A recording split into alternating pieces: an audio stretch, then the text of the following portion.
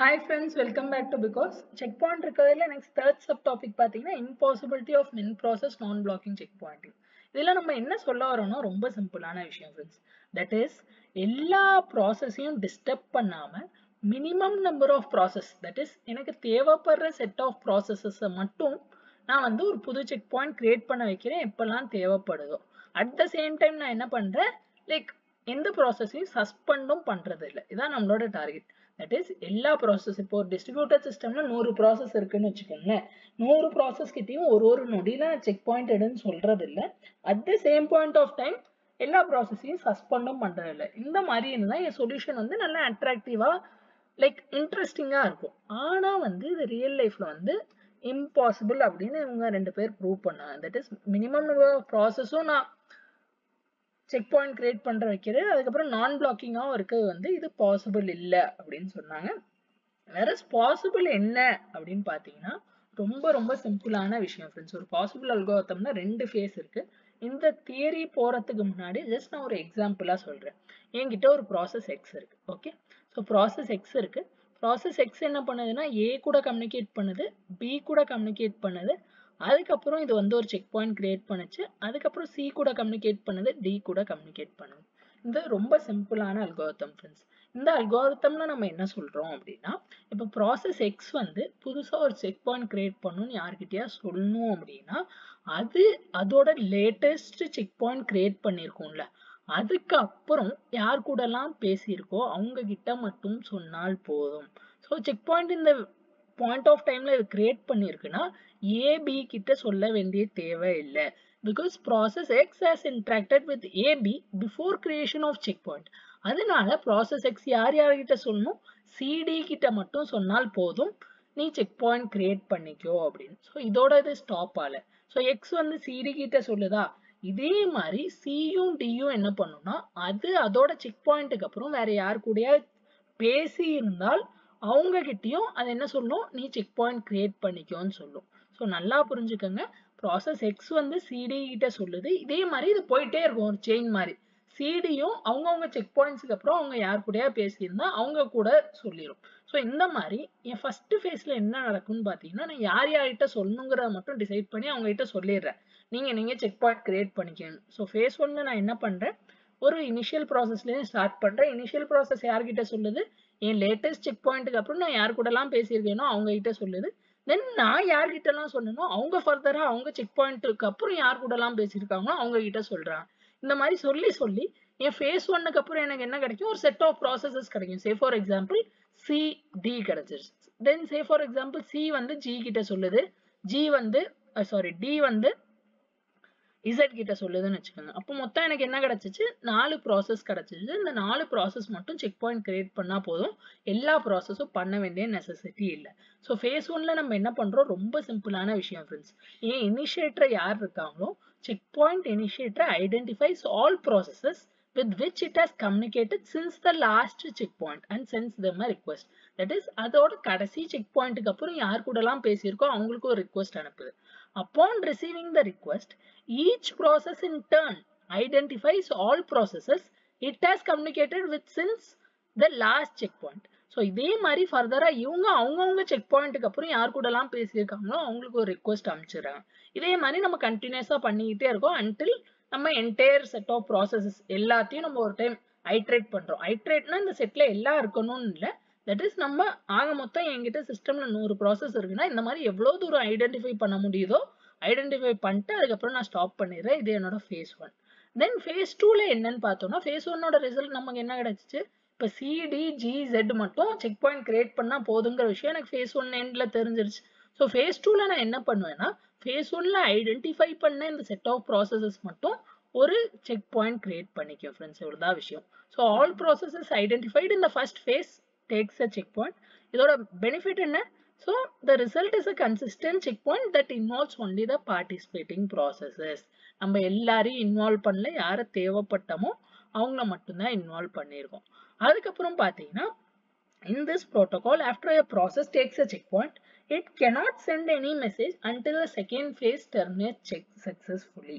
That is ஒரு process check point எடுத்ததுக்கு அப்புறம் ஃபேஸ் 2 முடியாம அதால வேற எந்த மெசேஜும் அனுப்ப முடியாது. தென் இதுல ஒரு தியரமோட ப்ரூஃபும் கொடுத்துருக்காங்க, Z டிபெண்டன்சின்னு ஒரு கான்செப்ட். ஸோ அதுல அவங்க என்ன சொல்றாங்க அப்படின்னா, நான் சொன்னல நான் பிளாக்கிங்காகவும் இருக்கணும், மினிமம் நம்பர் ஆஃப் ப்ராசஸஸாகவும் இருக்கணுங்கிறது வந்து சாத்தியம் இல்லை. அதுக்கான ப்ரூஃப் கொடுத்துருக்காங்க, அவ்வளோ இன்டெப்த் போக வேண்டிய நெசசிட்டி இல்லை ஃப்ரெண்ட்ஸ். இதுதான் தேர்ட் இம்பாசிபிலிட்டி ஆஃப் மின் ப்ராசஸ் நான் blocking check Poynting.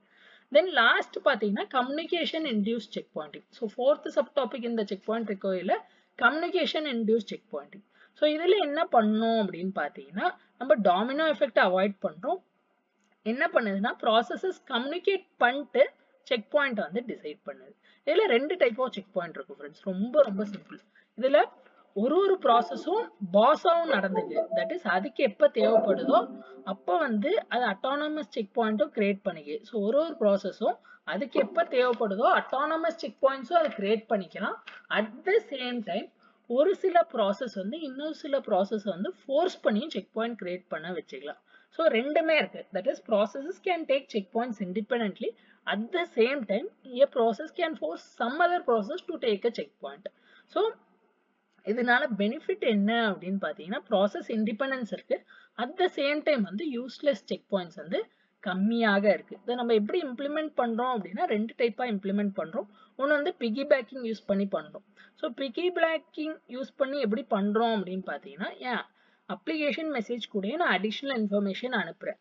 Then second பார்த்தோம் அப்படின்னா ரிசீவர் வந்து டிசைட் பண்ணு, என்ன டிசைட் பண்ணுது, எனக்கு இந்த பிகி பேக்கிங்ல கிடைக்கிற இன்ஃபர்மேஷனை வச்சுக்கிட்டு நான் வந்து ஃபோர்ஸ் செக் பாயிண்ட் எடுக்கணுமா இல்லையாங்கிற விஷயம் வந்து நம்ம டிசைட் பண்ணிக்கிறோம். ஸோ இந்த ரெண்டு பாயிண்ட் எதுக்கு அப்படின்னு பார்த்தீங்கன்னா, யூஸ்லெஸ் செக் பாயிண்ட்ஸ் வந்து என்ன காரணத்தினால ரெடியூஸ் ஆகுதுங்கிறதுக்கான விஷயம் தான் இந்த ரெண்டு பாயிண்ட்.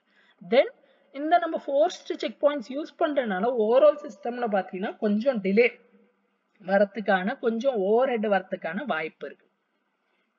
தென் லாஸ்டா இதுல ரெண்டு types of communication induce check point கொடுத்துருக்காங்க. ஒன்று வந்து மாடல் பேஸ்ட் செக் பாயிண்டிங், இன்னொன்று வந்து indexed paste check Poynting. So இதில் எப்படி நடக்குதுன்னு பார்ப்போம். மாடல் பேஸ்ல எப்படி நடக்குது, இண்டெக்ஸ் பேஸ்ல எப்படி நடக்குதுன்னு பார்க்கலாம். மாடல் பேஸ்ட் செக் பாயிண்டிங்கோட கிளியரான மோட்டிவ் பார்த்தீங்கன்னா, இது வந்து இன்கன்சிஸ்டன்ட் ஸ்டேட்ஸை வந்து ப்ரிவென்ட் பண்ணும். எப்படி ப்ரிவென்ட் பண்ணும் அப்படின்னு பார்த்தோம்னா, எந்த வகையான கம்யூனிகேஷன் நம்ம பண்ணால், எந்த பேட்டர்ன்ல கம்யூனிகேஷன் பண்ணால் நமக்கு வந்து இன்கன்சிஸ்டன்சி வருதுன்னு பார்த்துட்டு அதை வந்து நம்ம ப்ரிவென்ட் பண்ணுவோம். ஸோ இதை நம்ம எப்படி அவாய்ட் பண்ண போறோம் அப்படின்னு பார்த்தீங்கன்னா, ஃபோர்ஸ்டு செக் பாயிண்ட்ஸ் வச்சு அவாய்ட் பண்ண போறோம் ஃப்ரெண்ட்ஸ், அவ்வளோதான். ஸோ இன்கன்சிஸ்டன்ட் வரத்துக்கான வாய்ப்பு பேட்டர்ன்ஸ் வச்சு டிசைட் பண்ணோம். அந்த பேட்டர்ன்ஸ் வராமல் ப்ரிவென்ட் பண்ண நம்ம என்ன பண்றோம்னா ஃபோர்ஸ்டு செக் பாயிண்ட்ஸ் வந்து யூஸ் பண்ண போறோம். தென் அடிஷ்னலாக பார்த்தோம் அப்படின்னா, நெக்ஸ்ட் நம்ம ஜென்ரலி ஃபோர்ஸ் செக் பாயிண்ட் எடுக்கணுமா இல்லையாங்கிற டிசிஷன் எப்படி எடுக்கிறோம்னா, எனக்கு மெசேஜ்லேருந்து என்ன இன்ஃபர்மேஷன் கிடைக்குதோ அதை பேஸ் பண்ணி ஃபோர்ஸ்ட் ஒரு செக் பாயிண்ட் எடுக்கணுமா இல்லையாங்கிறத நம்ம டிசைட் பண்ண போகிறோம். தென் நிறைய டிஃப்ரெண்ட் டைப்ஸ் ஆஃப் டாமினோ எஃபெக்ட் இல்லாத மாடல்ஸ் நிறையா இருக்குது. இதில் எம்ஆர்எஸ் மாடல் ஒன்று கொடுத்துருக்காங்க நம்ம புக்கில். ஸோ எம்ஆர்எஸ் மாடலில் என்ன அப்படின்னு பார்த்தீங்கன்னா, ரொம்ப ரொம்ப சிம்பிளான விஷயம் ஃப்ரெண்ட்ஸ். என்கிட்ட ஒரு செக் பாயிண்ட் இன்டர்வல் இருக்கு. ஸோ எம்ஆர்எஸ் மாடல்ல நம்ம என்ன சொல்ல வரோம் அப்படின்னு பார்த்தீங்கன்னா, என்கிட்ட ஒரு செக் பாயிண்ட் இன்டர்வல் இருக்கு. ஸோ அந்த செக் பாயிண்ட் இன்டர்வல் இருக்கு அப்படின்னு நம்ம சொன்னோம் அப்படின்னா, அந்த செக் பாயிண்ட் இன்டர்வல்குள்ள கண்டிப்பாக என் மெசேஜ் சென்ட் ஈவெண்ட் வந்து மெசேஜ் ரிசீவ் ஈவெண்ட்டுக்கு முன்னாடி இருக்கணும். தட் இஸ் சென்ட் ஃபர்ஸ்ட் இருக்கணும், அதுக்கப்புறம் தான் மெசேஜ் ரிசீவ் ஈவெண்ட் இருக்கணும் when we take a check point interval. So அதான் இங்கே கொடுத்துருப்பாங்க பாருங்க. It ensures no domino effect by making sure all message receiving events precede message sending events. Sorry, இங்கே actually மாறி இருக்கு. ஸோ ஃபர்ஸ்ட் வந்து send வந்துடும். ஸோ இதை மாற்றிக்கங்க. Message sending events R first. So இங்கே வேணால் நான் மாற்றி எழுதிடுறேன். ஸோ இங்கே வந்து all message receiving events succeed message sending events. That is message sending events வந்து முதல்ல இருக்கும், மெசேஜ் ரிசீவிங் ஈவெண்ட்ஸ் வந்து பின்னாடி இருக்கும். தென் அடிஷ்னலாக நம்ம என்ன பண்ணுறோம் அப்படின்னு பார்த்தோம்னா, ரோல் பேக் ப்ரிவென்ஷன் பண்ணுறோம்.